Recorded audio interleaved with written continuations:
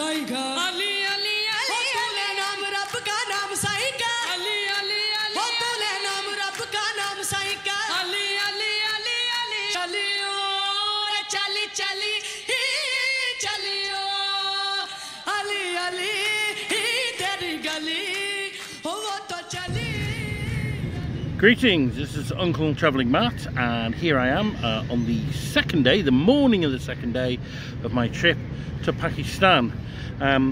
This is my first video, despite being the second day, because last night I was so absolutely shattered that I didn't have the energy to make a video. And the reason for that is because basically for 2 nights I hadn't really slept very much. The night before was my fault. I stayed up chatting quite late online and then had to get up a bit early in the morning to take the bus. I took the bus, there was a train strike, damn unions, eh? And so I couldn't take the train. I took the bus down to Heathrow, dozed a bit on the bus, I'll be honest, and then had the best part of the day in Heathrow. I did some writing and catching up with people, and then took a flight first to Oman, Muscat, and then onwards to Islamabad. The flights were good. All those Arabian airlines seem to be very good, to be honest. I watched a film called Bullet Train, which was it was quite good fun, like a kind of gangster film, a bit like Pulp Fiction-y type thing, and then fell asleep after that. And then so that was the first flight. A couple of hours in Muscat. I've been there before. I do actually have a night there on the way back, but so I can't really say I saw anything in Muscat this time around. And then a much shorter flight onwards to Islamabad. My first impressions of Islamabad, well, the airport was a vast place, a lot less kind of third worldy than I expected. It was all quite efficient. It ran quite well, although rather dreary. I felt it was a bit of a dreary place. Not helped by the weather, as you can see today. It's warm, but it's kind of overcast and just a bit dull, really. Yeah, and it was the same yesterday. Then I got a taxi to Rawalpindi. Now, Rawalpindi and Islamabad are 2 separate cities, but they're basically the same city. I mean, Rawalpindi's the old bit, and then Islamabad's the new capital that they built on the edge. And the airport is, well, it's not in either of them, to be honest. And there was this huge, wide highway that I went down. So that was my kind of introduction to Pakistan, and it was just this vast, almost empty highway into the city. And then I turned, or well, we turned off the road that goes to Islamabad and onto the Rawalpindi road. And when we got into Rawalpindi, it got a lot more congested and a lot more kind of clogged up and stuff, and a lot more typical kind of developing world. Yeah, I mean, the initial impression was it looks a bit like most developing world countries. You know, I'm reminded of my time in Vietnam and the kind of roads that there was there.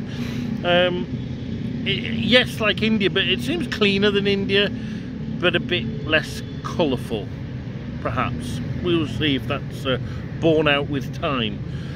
So anyway, we had a problem with the hotel. I booked Uncle the Shining Star near the railway station, and then when I got there, they just refused to take me. They didn't explain why, because they didn't speak English. They directed me next door, and the guy in the hotel next door, he was a really nice guy, and he was a Kashmiri guy. He had family in Belgium. He had me ringing his uncle up in Belgium, but he was saying the police won't let them take foreigners, and he said, I'd give you the room for free, but they won't let us take them. And it seems to be about it being election time, so I think normally you are allowed to stay in those hotels, but with it being election time, they're a bit tetchy at the moment. So that's that. But yeah, so couldn't stay in the hotel I booked. So this taxi driver called Wahid, who was a mate of the guy who ran the second hotel, he kind of, you know, took me around, and we went to a few places. We went to the Pearl Continental, which is the luxury hotel, but that was like 47,000 a night, which is more than I'd pay in London. And I ended up in this one called the Royalton, on Liekwa Road, which that sounds quite Chinese, and maybe it is because they have some partnership with Chinese that they've named a road after them.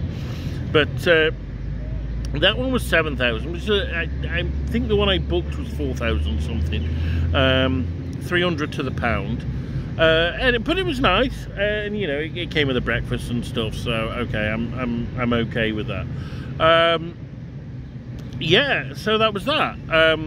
Then after we'd done that, he took me to the railway station, and I booked my tickets for my train on to Lahore, which is this evening. And then I kind of caught up with people, let people know that I got here safely, and then went for a little wander. And I went for a wander along College Road Bazaar, which is, you know, just this street full of different shops selling everything.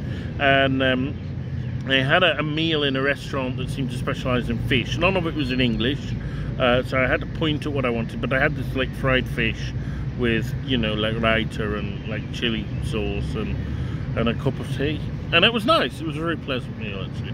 So that was that, and then I went back and slept, and I slept probably on and off. I woke up a few times, but I probably slept over 12 hours, and I'm feeling pretty good now. And so I'm in the little park.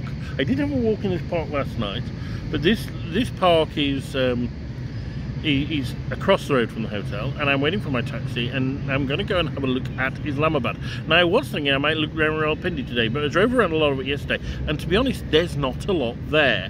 You know, they talk about these historical buildings, but like one's the church, I think it's St. Paul's, could be St. Peter, I think it's St. Paul's, and it's literally Victorian.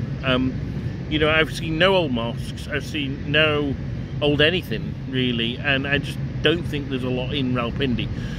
So I'm going to go to Lahore, well, I'm going to go to Lahore, but I'm going to go to no, not Karachi, I'm going to go to Islamabad, look at the, there's a famous mosque, it's in all the pictures, built by a sheikh of Saudi, I think, and then I'm going to, also, I think there's a shrine somewhere I quite fancy checking out. So have a look around Islamabad and then get back in the evening for the train down to Lahore. So that is that. Yeah, I mean, what do I make of Pakistan? It's very friendly. It's a very friendly place. Everyone's really friendly. They seem to have this really dated opinion of the English as being, you know, nice gentlemen. So. Yeah, and I am the only tourist. Like literally, I was the only non-Pakistani or overseas Pakistani on the plane, and I haven't seen another tourist yet. And if that isn't telling, I don't know what is. But there we are. So I am in Rawalpindi. Travelling map. Keep travelling.